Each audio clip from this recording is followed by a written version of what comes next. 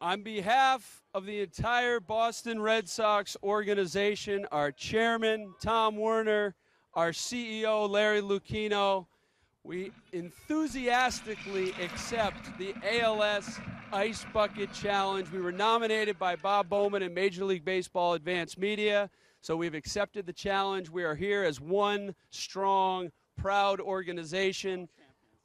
World champions for now. It is especially important to us, given our close friendship with Pete Frates, the man who is battling ALS right now and started this international phenomenon. So we are very grateful to him.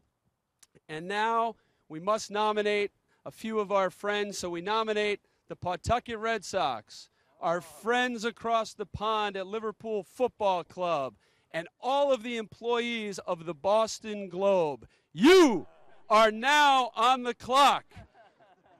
Let's go, boys. 1, 2, 3.